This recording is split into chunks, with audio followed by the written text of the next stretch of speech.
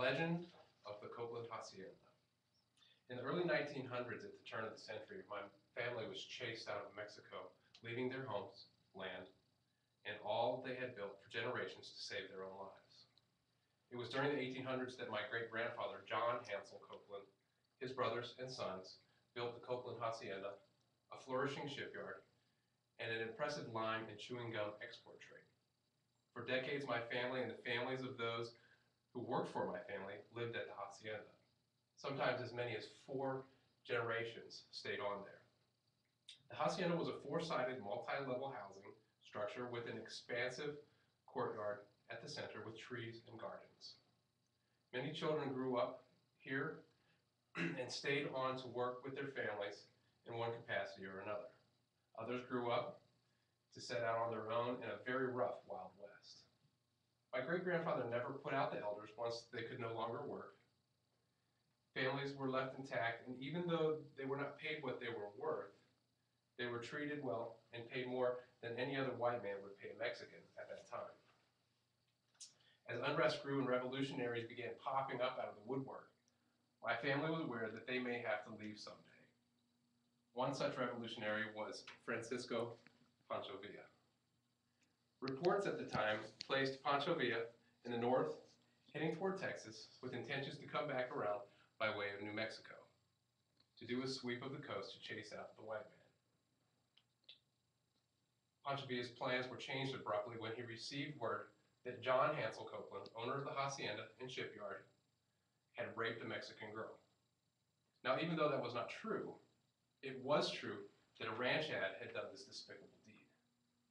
Enraged by the memory of the man who intended to rape his sister when he was only 16, Villa informed his camp of vigilante revolutionaries that they would ride for the Copeland Hacienda near Guadalajara at daybreak. You're aware by now that something miraculous had to have happened because I'm here today to share this tale. At that time, my grandfather, Randolph Hansel Copeland I, and all his siblings had already been born there in Mexico. He and his brothers and sisters were raised and cared for not only by their mother, but also by Mexican servants. Likewise, many of the Mexican newborns were brought to my family's door and received with delight, as new life meant new workers, Mexican or American.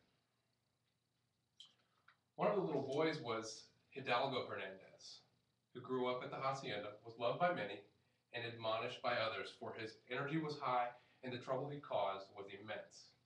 He grew up without his real father, who had died in an accident in the shipyard months after he was born.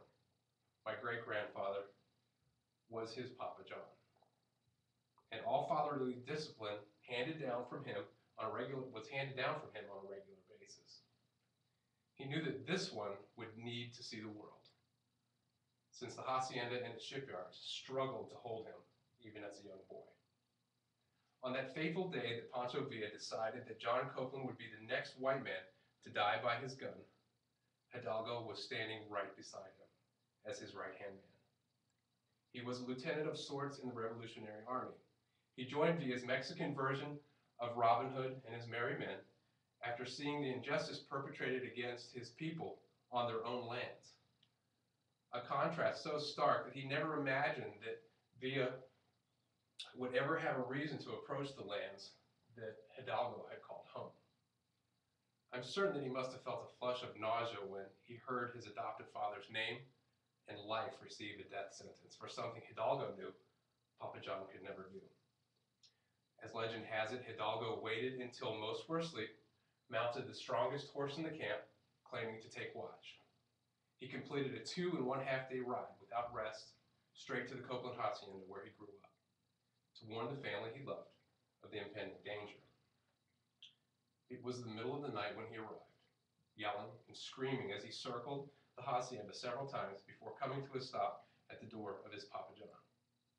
With tears, he explained that what was coming was unstoppable, and that the entire Copeland family and any white men that wanted to survive should leave now. All the families came to help pack, prepare food, and say farewell. As the sun began to crest the horizon, Hidalgo insisted that the rapist be left to face the justice that was coming for him. That man cursed Hidalgo, Pancho Villa, and all who were staring down on him with disgust in what seemed to be an endless rant. Without a word, Papa John drew his firearm and shot the man in both feet, rendering him immobile, yet alive to face his sentencing. As the families were loading themselves into the overstuffed horse-drawn carriages, Papa John gave Hidalgo a big hug, professed his love for this blessed son, and then asked if he remembered the secret hiding place in the Hacienda that was in the space used as an office for business. When Hidalgo was a little boy, Papa John allowed him to hide from imaginary bad guys there. That space would become a makeshift safe for important papers. He told Hidalgo to run as fast as he could to retrieve the satchel from that space. Together with his 3 lead foremen and Hidalgo, my great-grandfather pulled from this satchel the deeds to land and rights to business and trade, signing them all over to the 4 men to do as they pleased.